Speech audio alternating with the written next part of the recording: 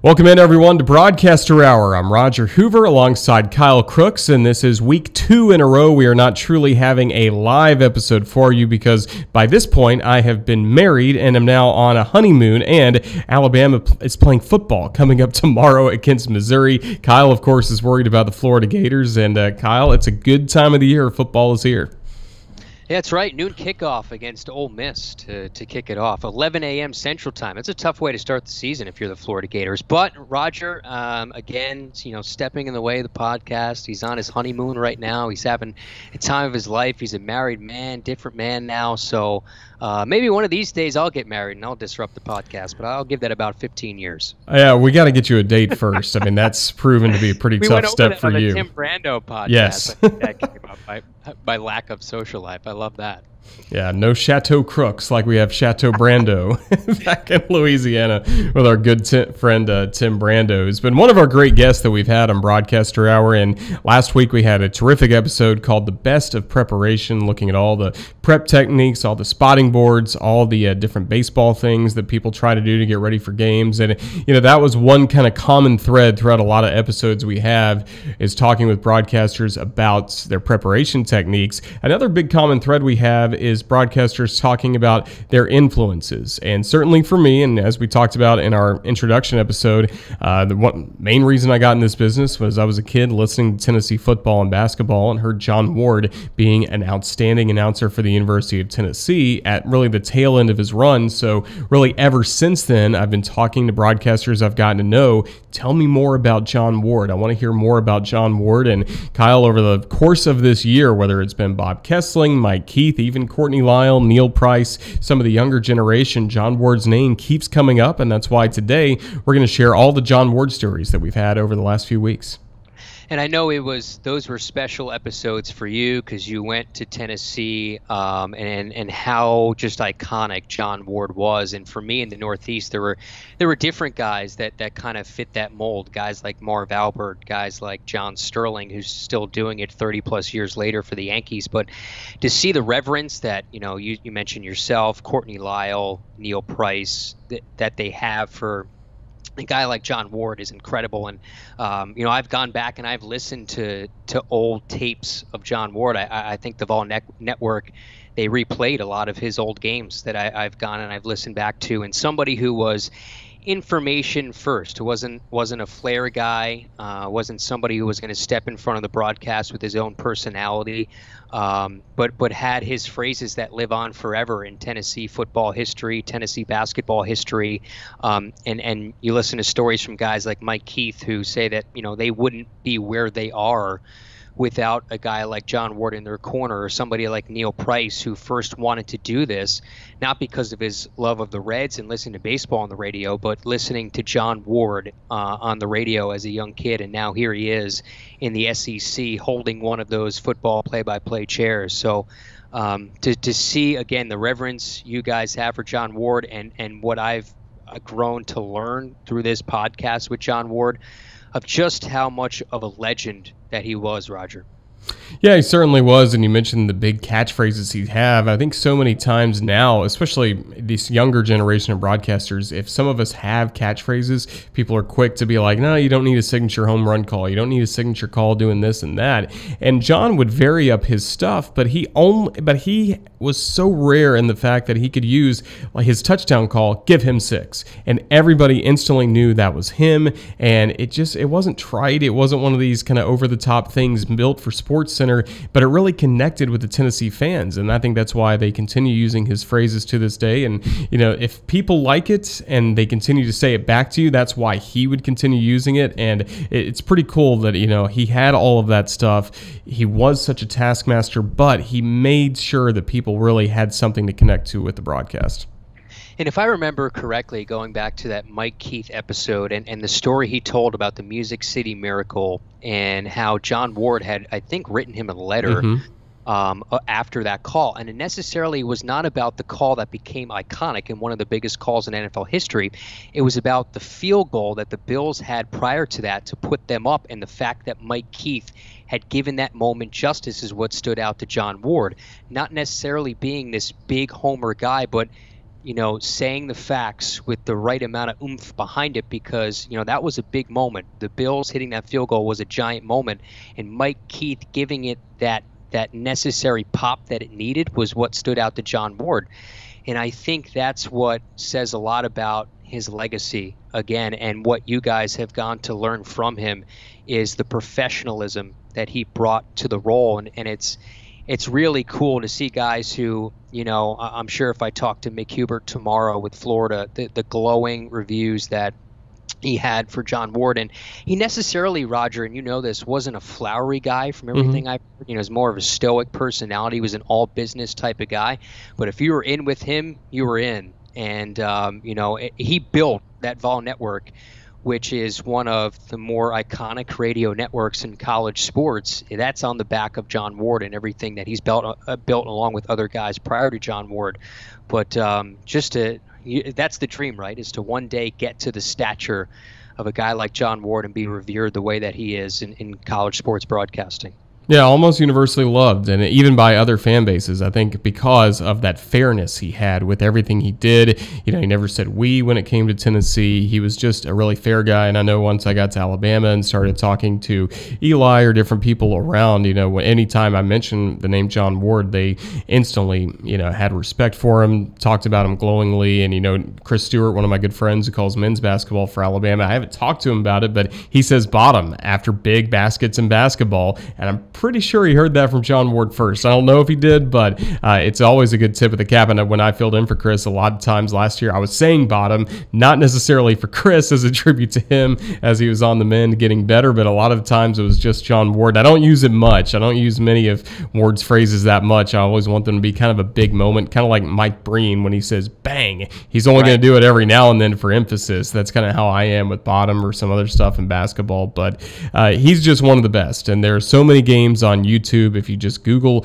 John Ward, or if you Google like 1994 Tennessee versus Alabama, Tennessee, Florida, you'll be able to get the Vol Network radio call. And I encourage everybody to really listen to him, work with his partner Bill Anderson in football. And then on basketball, he worked solely by himself from like the late 60s on. So if you're a basketball broadcaster that's a solo announcer like Kyle and I, well, Kyle has a color analyst for basketball. I do for some games, don't for others. But if you're a solo basketball broadcaster, really listen to some of John's full games tapes, because he'll show you how to really be a reporter and really show you that you don't always need a lot of analysis for radio. It's just the facts that's really most important. Yeah, just the facts. And talking about from a technical play-by-play perspective, Roger, growing up listening to him, are there things that you mentioned bottom, and that phrase that Chris Stewart probably got from listening to John Ward, and what you've got from listening to John Ward. Are there other things technically in your play-by-play that stand out from listening to John Ward as a kid? I think the main thing is energy and letting it build. We've heard Mike Keith talk about it before. There was nobody better at setting the scene than John Ward, and some of the most legendary Ward calls were not even truly game calls. But when the Pride of the Southland Marching Band is at Neyland Stadium doing their pregame show, and there's really almost nothing to talk about because pregame show's done. All you're getting ready to do is introduce the team, come onto the field, and Tennessee's lucky that it has a really dramatic entrance running through the tee. But in those moments, getting ready for kickoff, he would do such a wonderful job about just setting the drama, setting the tone for the game, and doing it in a really memorable way. And one of the best examples he had of that was the 1990 game that Tennessee had against Florida. And he was, getting into all the emotion and the spirit of this top 10 matchup on a Saturday in Knoxville. And he talked about the fact it is homecoming. He's like, you see cheerleaders from years past mingling with this year's cheerleaders because it is homecoming 1990. And as the crowd begins to roar and roar, the deafening tones of 90,000 fans, wherever you listen, it's football time in Tennessee. I can still quote most of it to this day. It had such an impact on me. But he was so good at building the moments for the drama, and I think that's the main thing I try to take with me as well. And maybe that's the kid actor that I was in a lot of church musicals and stuff. I've always tried to have a little bit of drama as I call a game, especially basketball, which you can kind of make like to be a life or death situation sometimes, but just an innate sense of drama and just building for the big moments. And, as we've talked about with Neil before, you don't have to lose it on every single play. It's not always Game 7 of the World Series, but when it is a huge moment, you got to be able to nail it, and I think he did every time. And his last game, correct me if I'm wrong, was that Fiesta Bowl, right? Was that national championship in 1998. So for him to go out with that, and again, just and you see so many other legends in the SEC that are growing, and those that are no longer with us that have been in the SEC that are legendary, just like John Ward. And you're seeing voices around the SEC now that are becoming that legend. We mentioned a guy like Eli Gold in Alabama, Mick Hubert here in Florida. Even a guy like Bob Kessling, who took over for a legend, is now trying to build. And that's an interesting episode too, when you talk about trying to fill the shoes of a legend, which so many guys now are having to do at this point in time. To not put too much pressure on yourself, not try to be that guy, but try to be your own guy, but take certain things away from, a legend.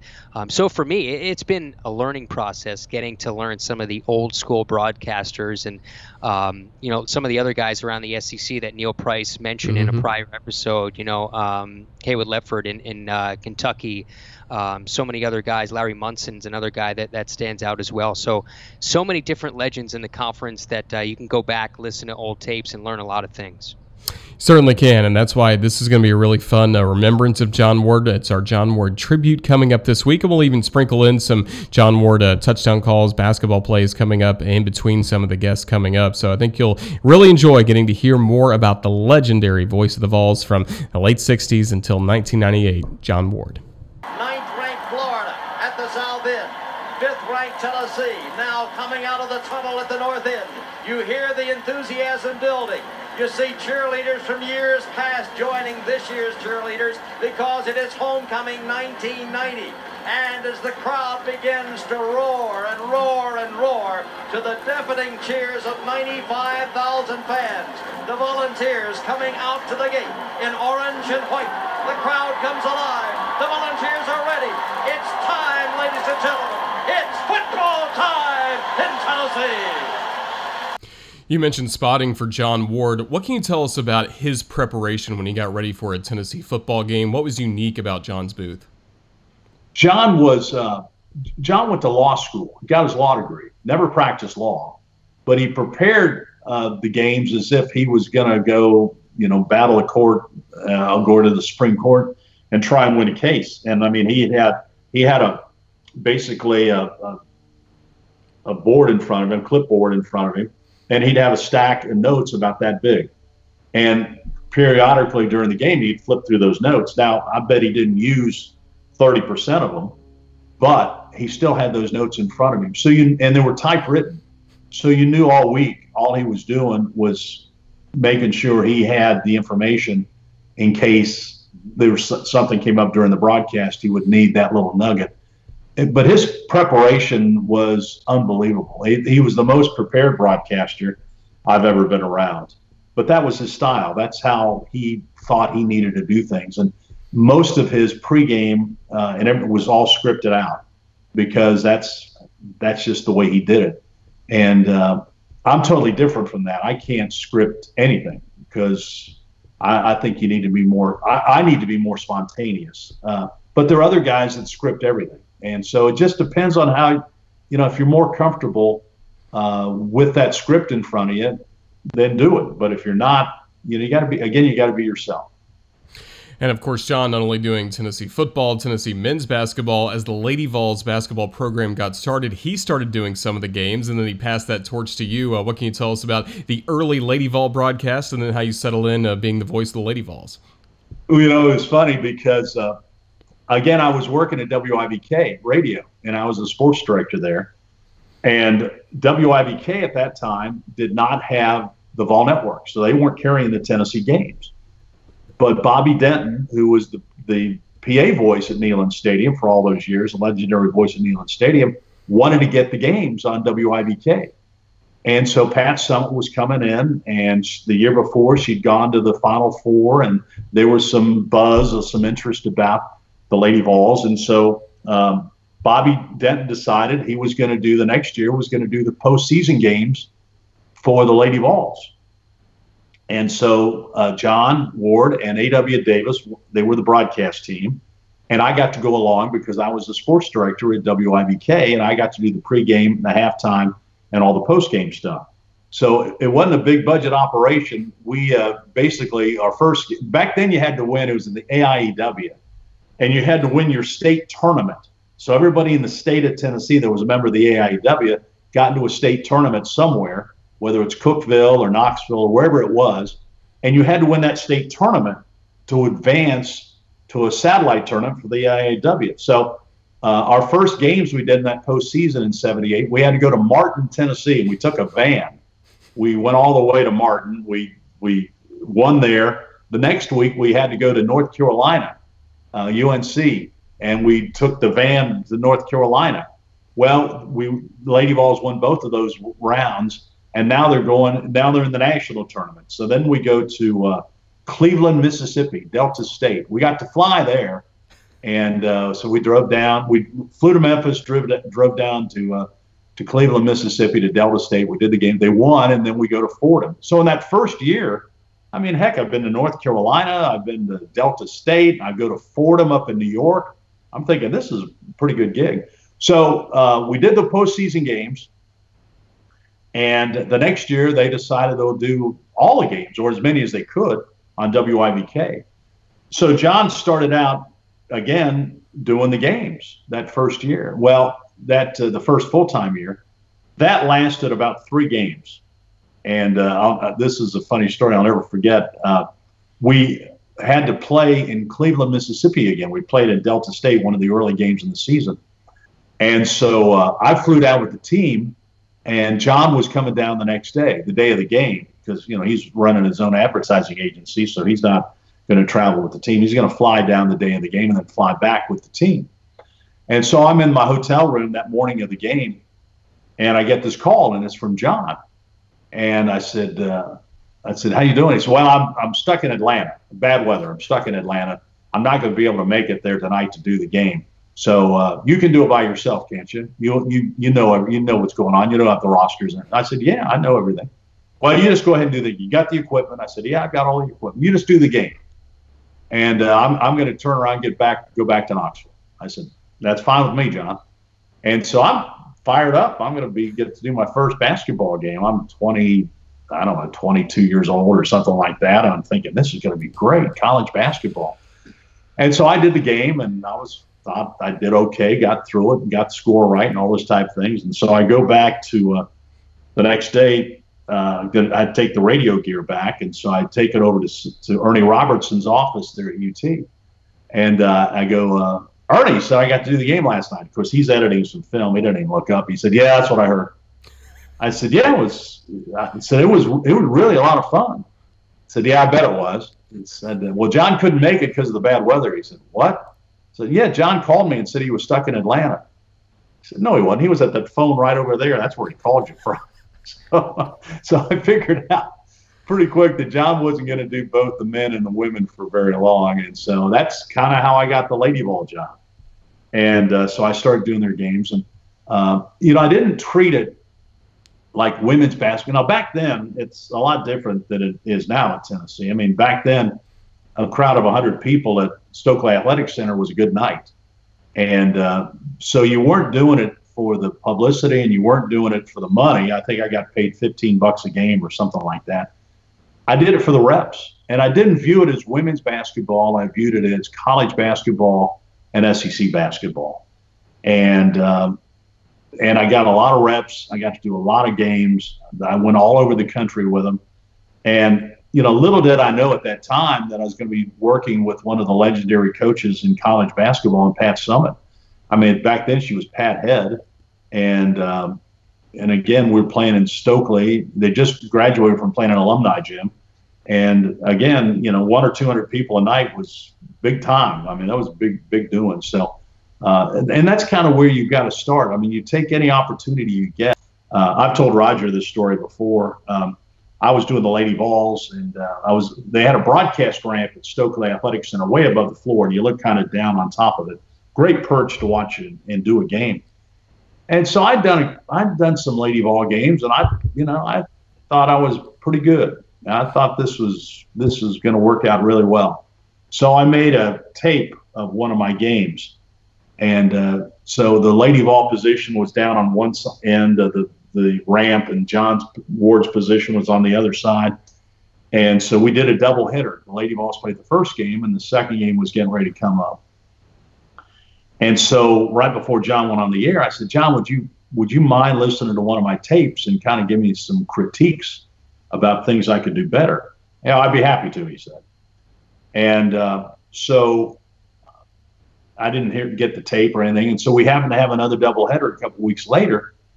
And I went up to him again, after our game was over, before he went on the air. And I said, John, did you have a chance to listen to my tape? And he said, yes, I did. And he went to his briefcase and he opened it up. And I said, well, did you get a chance to critique it? Yes, I did. I said, well, anything I need to work on? And he said, try advertising, and turned and walked away. So he did not give me a lot of confidence that I was going to be a successful broadcaster, but he sent a very powerful message to me with that just try advertising quip was, hey, I'm not as good as I think I am, and I need to get better, and I need to work at this. And you're not just a naturally born broadcaster. You might have some traits, you might have some good qualities, but you really got to work at it. It's a craft, and you've got to learn the craft, and you've got to get better at it, and you've got to really try and improve some of the things you're doing. You get into habits that you don't know you're doing, and that's why you need other people to listen to your tapes, and you need to listen to them as well, so you're not repeating phrases. My wife caught me on one. She said, this is back a long time ago, but she said I was using tonight in every sentence. Tonight, the Tennessee Volunteers, or tonight. She said, cut it out. I'm sick of hearing tonight. I didn't know I was doing it. But now if your wife picks it out, it's bad. So, but that's a little thing that you don't know you're doing it, but now you got to be conscious of it. And so you need the feedback. And as painful as it might be at times, it's going to make you better if you listen to what people say. Big hole opens up, gets to the 5, to the 10, to the 15, to the 20, to the 25, to the 30, to the 35, to the 40, to the 45, to the 50, to the 45, to the 40, to the 35, to the 30, to the 25, to the 20. Running back to Clinton, Shula back to throw. Left end, out into the flat, broken up. Was that intercepted in midair? Ladies and gentlemen, what a play by Dale Jones. He was 2 feet away from Mike Shula, and as back Shula up to the 15, working to the 20, Stutter stepping to the 25, breaking to the 30, outside to the 35, to the 40, to the 45, to the 50, cutting to the far sideline, down to the 45, to the 40, 35, 30, 15, 10, 5, 4, Powell, right 3, side 40, 45, 50, gets outside 45, 40, 35, 30, 25, 20, 15, 10, 5, 4, 3, 2, 1, 60 yards. Jeff Powell, touchdown, Big Island. Holloway looking, Holloway will run, Holloway at the 10, Holloway at the 5, Holloway dives, give him 6 large ones, over, around, and over the top. Condridge Holloway brings the ball and the crowd to life.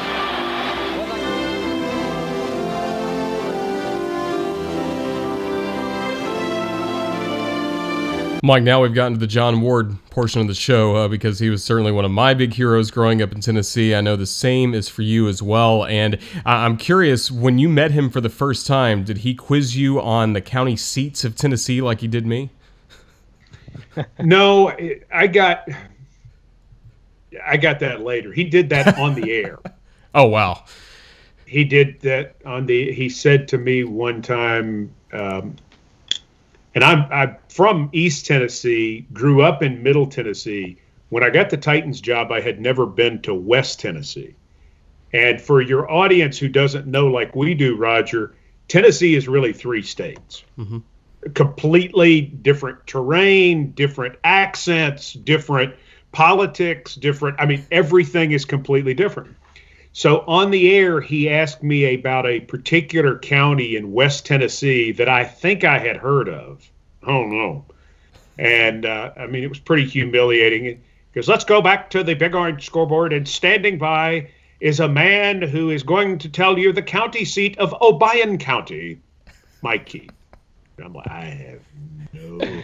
And so I had a pretty good response. So I was pretty pleased to be a young guy. I came back and said, John, if I said that, if I laid that out, what that was, I would be acting like I was really smart. So I'm not going to do that, because that will make me look like I'm trying to be a wise guy. And I don't want to come across like I know more than other people. I didn't have any idea that it was Union City. I didn't have the first clue.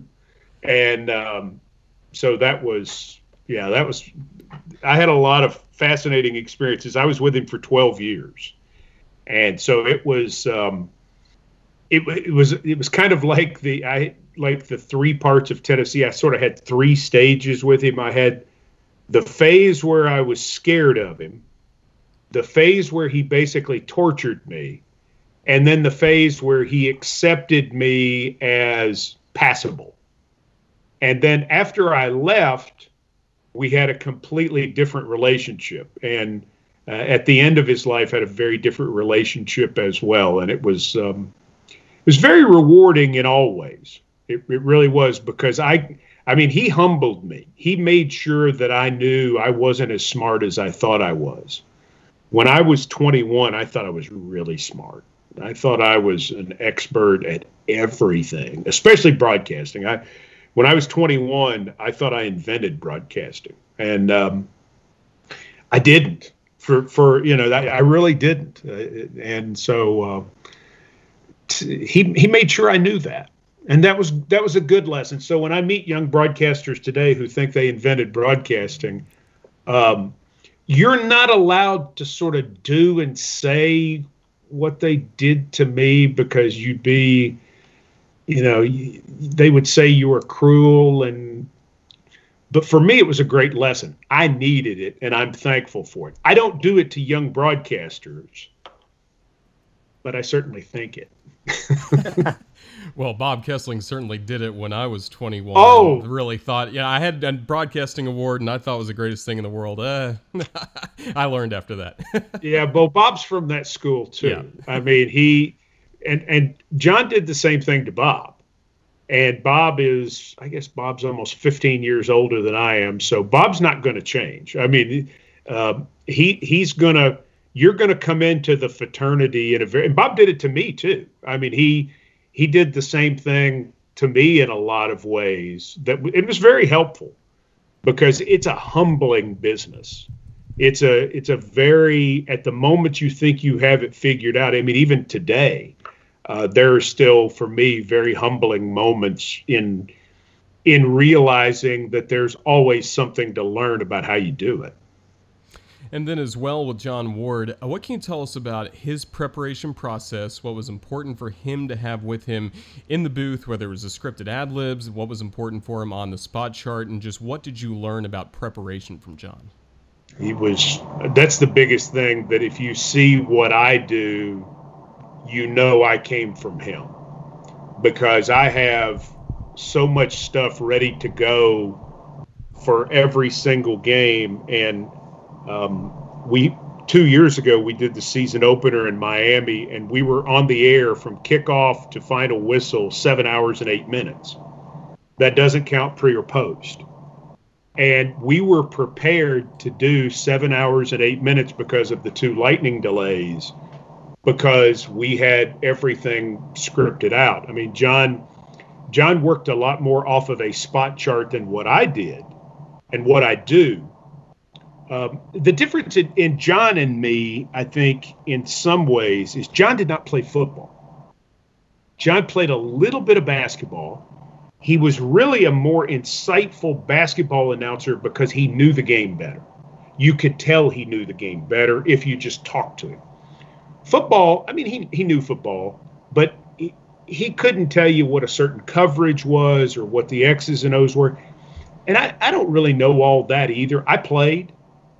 So I know certain things about how you block certain plays. I mean, there are things that I know from having played that kind of fit me a little bit better. And so a lot of my prep is not as much on the spot chart. It's how I work with my spotter. The guy who spots for me is a guy named Rhett Bryan, and Rhett totally spots the defense. I spot the offense because that's where, having done I did high school for 10 years before I ever junior varsity football, I mean, whatever. And so I didn't have a spotter. So I got used to spotting the offense. And when he came over, I said, you've just got the defense. That's all I said, you just worry about the defense. And so we sort of get into this rhythm based on, I do this, he does this. John called the game off his spot chart. Bob Kessling, he had this elaborate spot chart, and it was built like on wood, and he had thumbtacks everywhere, and it was raised letters. I mean, it looked like something made from a craft shop on HGTV. I mean, it was phenomenal. But Kessling, when he spotted for him, he would have to put his finger on the quarterback and his finger on the tailback before every play. Then if the tailback got the ball, he would keep his finger on the tailback, and then he would have to reach over and point to the player who made the tackle. And so he's doing the binoculars in one hand. He would set that down to put his finger on the thumbtack of the guy who made the tackle. He would have to change the thumbtacks of guys when they checked in and out of the game. So if they changed tailbacks, if Smith came in the game and Jones went out of the game, he would have to change that thumbtack. It was almost as if outside of the direction the play went and the success of the play, John totally called the game off what Bob was spotting. I work off the most unimpressive spot chart you've ever seen. It looks like something out of kindergarten, okay? Because I'm not as worried about that. Now, hometowns and colleges and backgrounds and history and all that, I keep those. I've got a folder right over here. I keep those in a folder, and then I have everything tacked up on the wall. And I keep everything tacked up on the wall in a certain order. So when I need something, I know exactly where I'm going to turn for it. And that's how I do it. I do a lot of the same stuff John did, but I execute it differently. That's a really long answer to your question. I apologize. But it's what Ward taught me. And when we got through the 7-hour, 8-minute game, he was the first person that I thought of. He had just passed away 3 months earlier. But everybody was like, oh, that was so great. You guys did that. And, you know, we did T-shirts for the staff. You called the longest game in NFL history because we're proud of it. As broadcasters, you're proud of that. But at the same time, to me, that's what we're expected to do. You know, we show up and go. Do the Titans have a miracle left in them in what has been a magical season to this point? If they do, they need it now. Christie kicks it high and short. Going to be fielded by Lorenzo Neal at the 25. Yeah, pitches it back to Wycheck. He throws it across the field to Dyson. He's got something. 30, He's 40, got something. 50. He's got it. 40, He's got it. 20, 10. He's got it. End zone. Touchdown Titans. There are no flags on the field. It's a miracle. Tennessee has pulled a miracle. If my performance that year were a color, it would have been light beige. I mean, you couldn't have told anything. I mean, nobody repeated anything I said. It's exactly the way I wanted it. I wanted to be invisible. I wanted to learn how to do this job. I wanted to improve. I wanted to focus on these little things. So we played Buffalo in the playoff game. And I've had an okay year. I've done all right. I would give myself a C+. Okay. That's all I wanted. I'm awful in this Buffalo game. I'm so bad. I mean, if you'd have heard me doing a junior high school football game, you'd have thought this announcer is terrible. He's horrendous. Not only would you have not thought I'm an NFL announcer, you would have thought this is a disaster. You guys know this. You have one game every year where you got peanut butter on the roof of your mouth. It just happens. That happened to be my game. 7 minutes to go in the game. I am literally about to cry. I'm so upset with myself. I walk to the back of the booth in a timeout. I take a deep breath. And I say, okay, what did John Ward teach you in moments like this? Time and score, down and distance, who made the tackle. Let's just keep it simple. Let's do what we've been trained to do, and let's get through this thing. And if they fire you tomorrow, they fire you tomorrow. You know, that's what happens. But do what you've been taught to do. And so I went back up and was calling the final 7 minutes. And with 16 seconds to go, Christie makes the field goal. Steve Christie makes the field goal. And we get set up for the kickoff, and it ends up being the Music City Miracle play. And they end up using our call because none of the other 3 calls that had been made could be aired due to somebody talking over one another or, you know, bad air quality or whatever, which is crazy. And it becomes one of the most famous plays in NFL history. And I have to do a press conference the next day to talk. Only time in my career I've ever had to do press availability. And the backstory is 30 minutes earlier, I'm thinking I'm getting fired. And then this happens, but the call went okay because John taught me, and I didn't know what the call sounded like until 30 minutes after the game. I didn't even think about it. But was it accurate? Yes, it was accurate. Was it good? We can debate that. People decide that. Fans decide that. You don't decide that.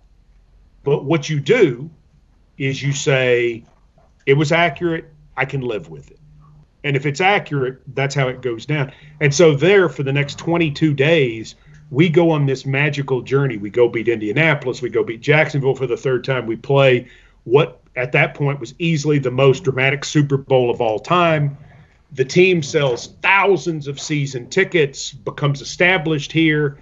And I get to ride in the parade in a car the first week in February. And it's like, how did this happen? And now I've been here 23 years. It's like you hope that you can prepare for something so at the moment where it all goes down, you just do what you're taught. And that's where you're really thankful for the John Wards and the Bob Kesslings and people who really trained you to do it the right way and about what's really important. Cobb is the tailback. This is Cobb, up the middle, 20, 25, 30, breaks outside 35, turns it on 40, 45, 50, 45, 40, 35, 30, 25, 20, 15, 10, 5, 4, 3, 2, 1, give him 6, 79 yards, touchdown, Reggie Cobb.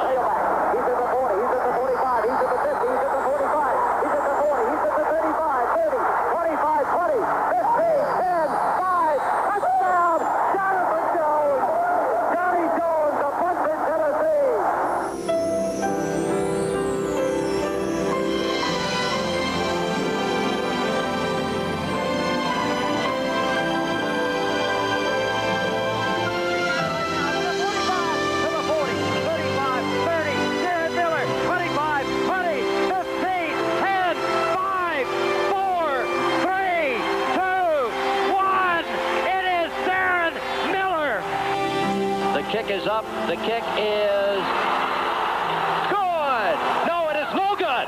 It is no good. It is no good. Tennessee beats Notre Dame. The kick is in the air, and the kick this time is no, sir-ree.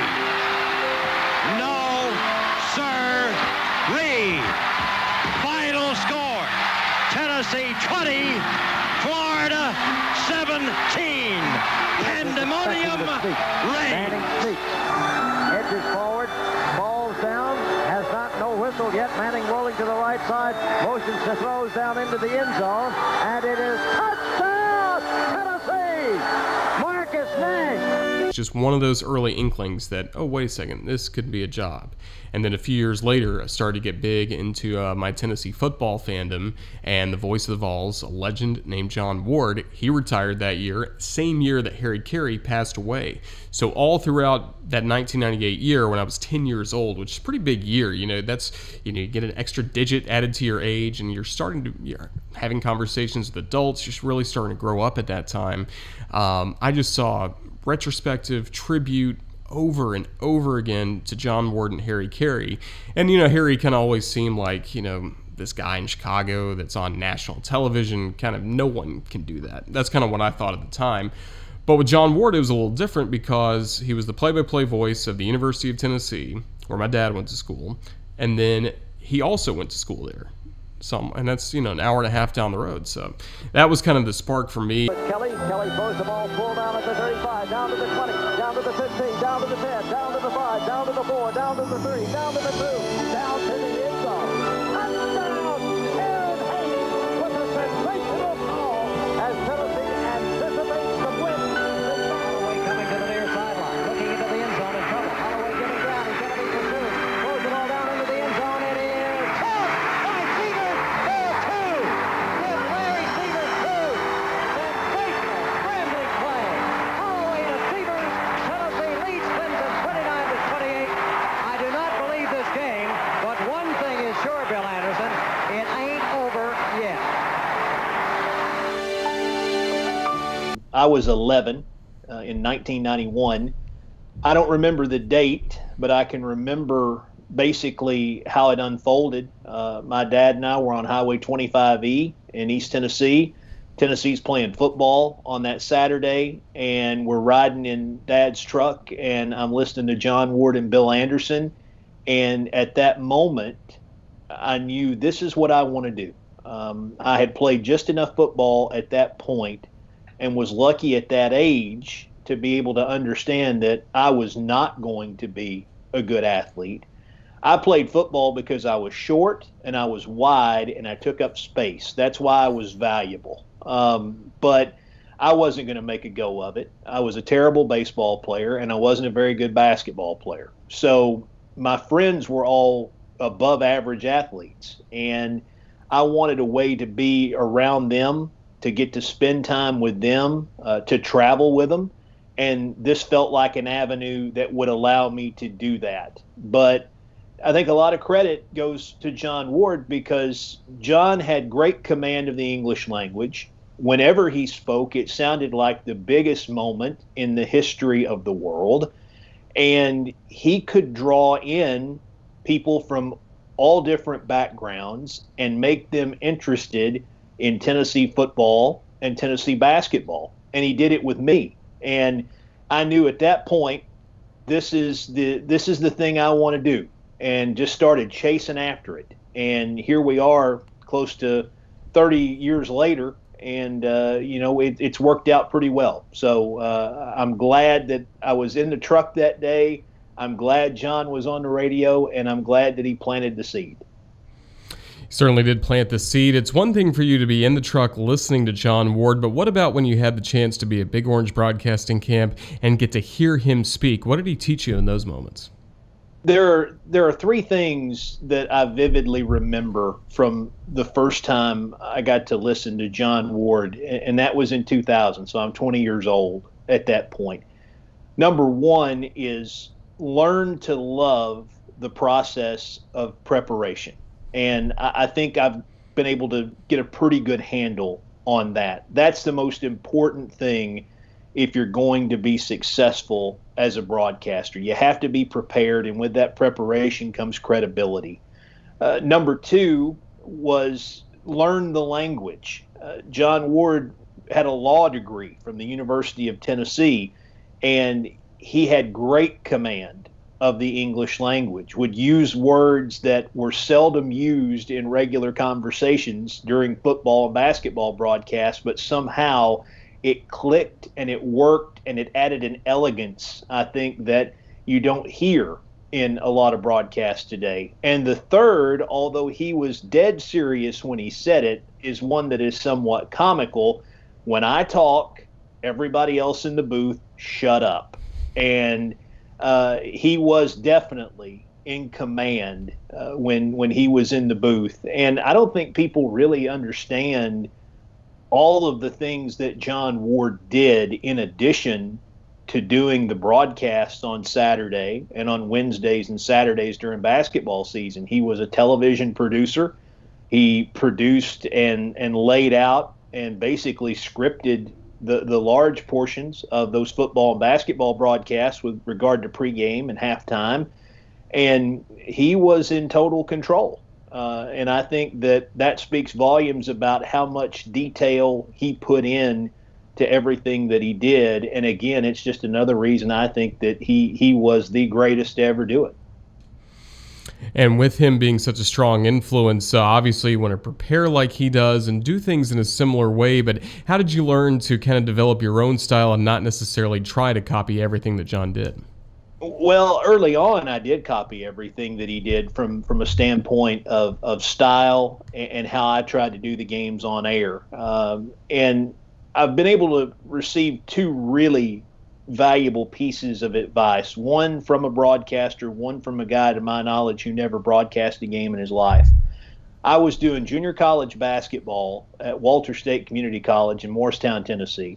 I was 18 years old, and all I knew was to do the games the way that John Ward did Tennessee basketball. Same pacing, same phraseology, all of those things. And one night after a game, Morristown attorney named Charlie Terry, who was a big supporter of the college and of athletics at Walter State, he'd bring a headset to every game. And we're walking out of the gym one night, and Charlie comes over and shakes hands. And he tells me that I'm on the right path. He said, but think about this. Think about being the first you and not the next John Ward. And that resonated at that age. The other really great piece of advice came from Chuck Cooperstein, who is the voice of the Dallas Mavericks and has worked for Westwood One and is a Florida guy. Kyle will quickly tell you he is a Florida guy. Chuck told me after he listened to a tape while I was at Kentucky that I needed to try to be more conversational. And in saying that, he said, I can't tell you how to do it, but I can tell you that I believe it's what separates good broadcasters from great ones. And the greatest example is Vin Scully. Vin Scully was the most conversational, maybe, of anyone who has ever done it. So those two things I try to keep in mind. And I will tell you, from the conversational standpoint, it's still a work in progress. But I do think in the later years at Kentucky, the final 5 years there, I started to find it and figure it out a little bit and realize that if you can go into a broadcast and approach it as a conversation and not as a dictation, there is a clear difference to how it sounds. As Sterner stumbles and falls, fumbles the football, it's been recovered by Tennessee at the 43-yard line. Sterner comes out of there, stumbles, lays the ball down, and Billy Ratliff is on top of it to recover at the 43-yard line. What else can happen, Bill, to Arkansas? What did Tennessee do, as I remember? Nothing fancy. Give the ball to number 20. Go that way. Travis Henry through the left side. This is Henry with the football. He has it at the 40. He's down to the 35. He's down to the 30 and is tackled at the 28-yard line. Tennessee's offensive line just absolutely took over the game. And once again, the give goes to Henry through the left side. He's at the 25. He's at the 20. He's to the outside to the 15, and he is out of bounds as he struggles down to the 13-yard line. This will be Travis Henry spinning, driving, fighting, carries the ball down to the 2-yard line. Tennessee 8-0, ranked number 1 in the country, but that is not all that important at this point. What is important is 67 seconds and 3 yards. They need to go to Henry. This will be Martin. This will be Henry. He dives. Give him 6.